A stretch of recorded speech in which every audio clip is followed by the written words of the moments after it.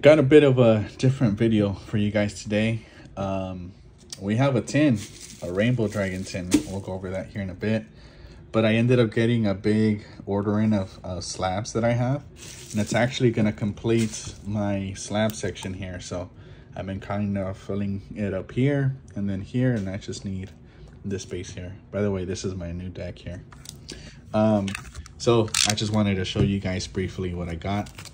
They gave us a little pack here, so Monsters Revenge. See if we can pull something.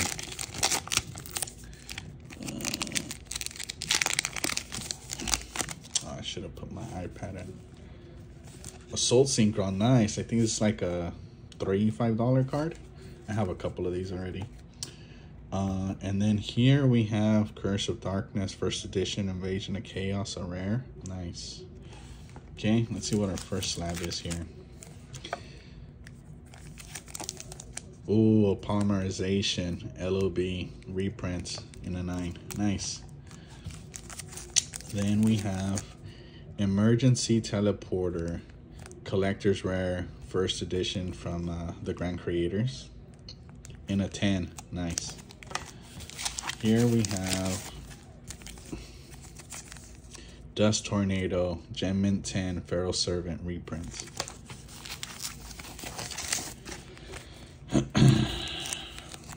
Backup Soldier, Gem Mint 10, Feral Servant reprint. Actually, there's a couple in here that are new too.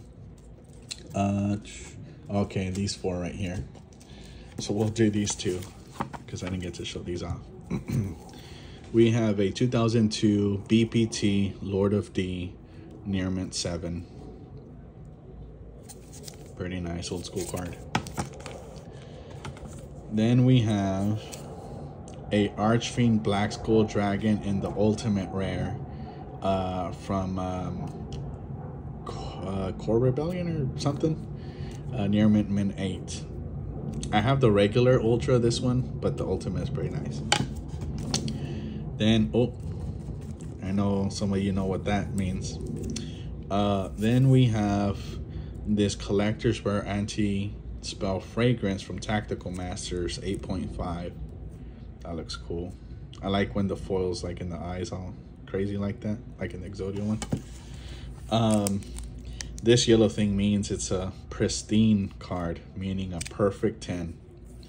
And that is this Wake Up Your E-Hero, Elemental Hero, quarter century duelist box, pristine 10, which I thought it was a little OC left to right, but I could be wrong. But regardless, it's my first pristine 10. Very happy. So then to finish up these here, oh, we still have the 10. Damn.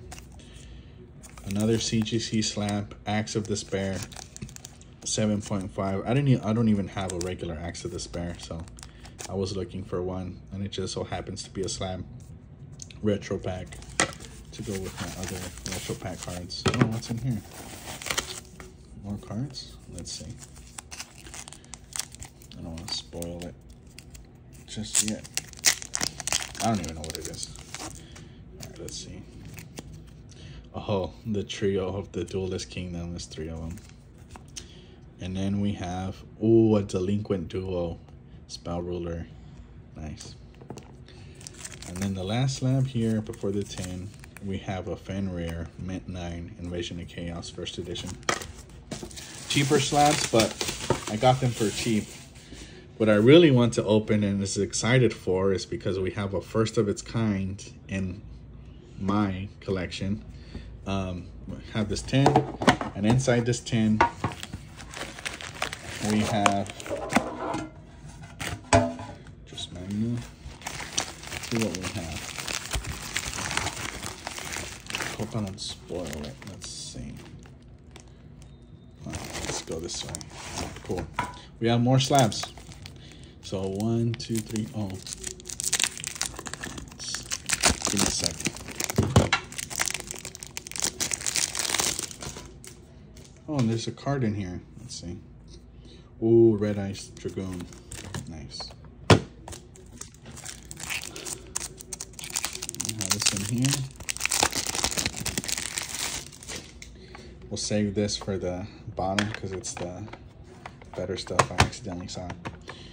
First up, we have this card. It was like $2. I'm like, how do you not buy a slab for $2, right? So there's that one. We have this 2001 Premium Pack 5 Harpies Feather Duster, ultra rare. And this went for cheap. I was like, this has to be worth something, but just having an old school Japanese card is cool. We have another one, a 2000 Magician of Faith in a mint 7. Kate Guardian, 2024. Oh, this is the Tokyo Dome Premium Pack, the one I opened here. And this one's in a mint 9. So there's 3 left, and the last 2 are the big boy ones. Oh, this one's nice too. A premium gold. Dude, I love the gold, and the secret is I think is my favorite, especially it being a Winged Dragon Raw. Too bad it's not like a 9 or a 10. Then we have, I hate how these slabs are scratched.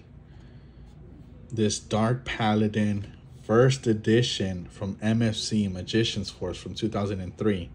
It only got a, well, obviously I knew it had a 2, but I'm thinking maybe this might be my first, in my first box to submission. All those corners are pretty bad, but I think it should be higher than a 2. I see the 2 corners here, but the rest looks okay.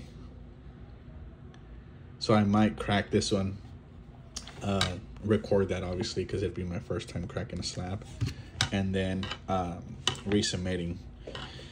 So this card here, I've been looking for this card for a long time. I do not have one at all in my box of cards over here. Like, I don't have one or in here. It's the first one in my collection, and I'm so glad I was able to get it in a slab, and a good deal. It is this Injection Fairy Lily Legacy of Darkness first edition mint 9. Really happy with this pickup.